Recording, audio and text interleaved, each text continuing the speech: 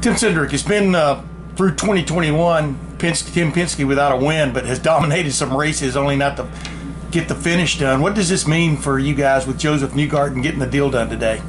Well, it's pretty cool to be able to do it on our 50th anniversary of Donohue winning over there in Pocono. So, when you look at that, hopefully it doesn't, we don't need some type of anniversary to get there. But yeah, you got to hand it to him. Those guys, they've had great pit stops. We've been knocking on the door now 3 races in a row where I don't know how many laps he hasn't led. It's not very many.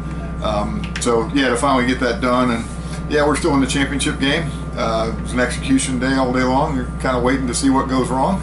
Yeah. But yeah, we had just enough to hold off the 8 car, and yeah, finally, I think the morale, that group knows that they can do it, and we know we've had the speed. It's a lot different when you don't win races and you don't have any speed, but when you have the speed, you know it's going to come. Yeah, I was going to say, those last several laps, though, just for you personally, I mean, you're on the stand there. I mean, what's going through your guts, I guess, more than your brain? It's for me, it's really about for the team and for the guys that are, they're doing it every day, and Joseph's putting the work in and really haven't got the results, in terms of trophies. Yeah. So, especially the way it all happened at Elkhart Lake there, where 2 laps from the end, you don't go from first to second, you go from first to last pretty much, and that's tough, as hard as that team's worked. But yeah, it's more, for me, it's more about the team and keeping the team on the right track. No,